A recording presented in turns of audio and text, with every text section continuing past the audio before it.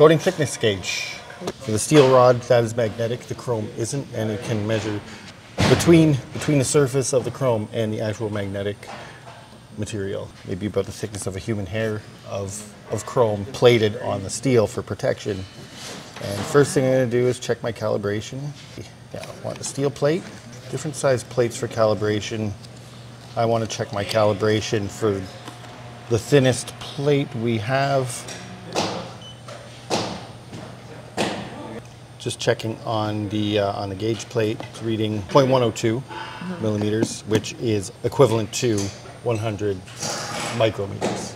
It's supposed to mimic a non-magnetic surface, yeah. So I know my gauge is, within tolerance. I'm just going to now check it up and down the rod. So a reading of 0.050 millimeters is approximately 2/1000th of an inch, which is what we're in the range of what we're looking for. If I take 4 or 5 measurements here, I'll take the average of that measurement.